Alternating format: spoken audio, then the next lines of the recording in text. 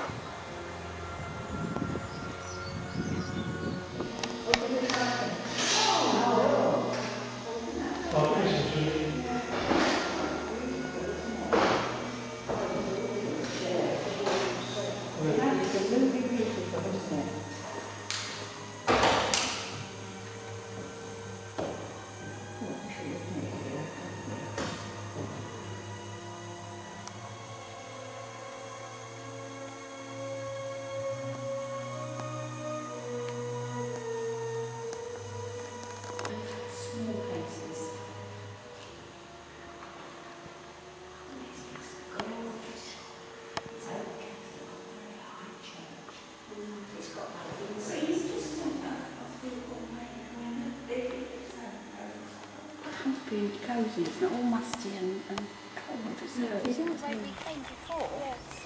Was the sort of separate entrance? Yes, it's one.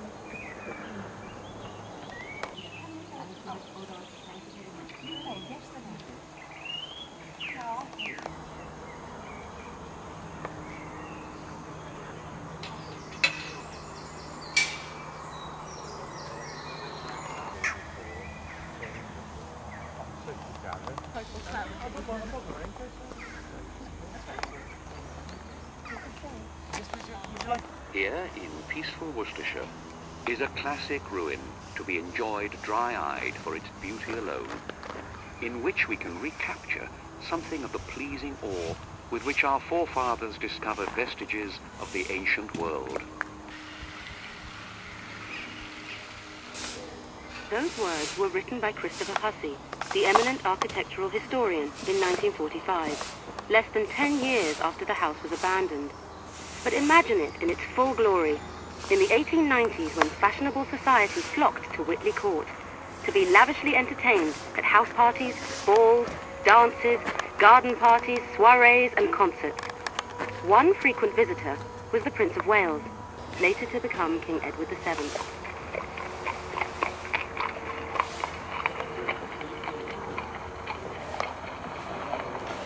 Each event was preceded by the crunch of gravel as the carriages, and the limousines that replaced them, swept up this forecourt to deliver their passengers at the house, looking forward to the pleasures that lay ahead.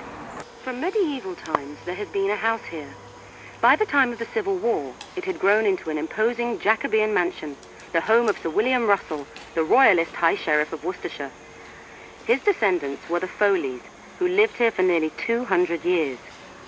They had made their vast fortune from iron, and many of them became MPs and High Sheriffs. During their ownership, they extended the estate and made improvements and additions to the house, which included a passage linking the house to the church at the top of the slope, to the right.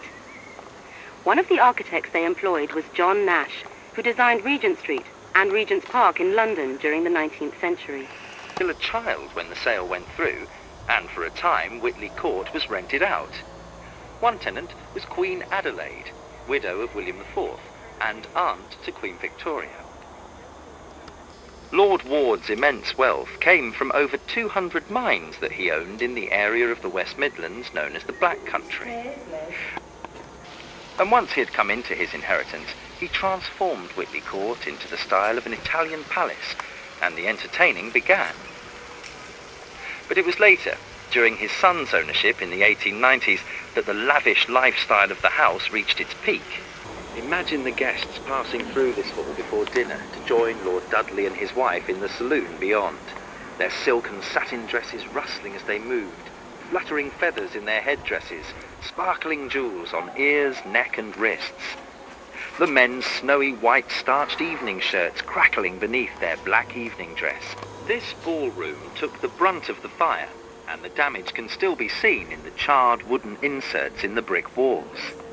But this huge space was once the most magnificent room in the house. The walls and high ceiling were decorated in fashionable white and gold. The alcoves were filled with mirrors and paintings, and 8 crystal chandeliers, holding a myriad of candles, cast a sparkling light over the swirling dancers, their reflections caught fleetingly in the mirrors as they moved.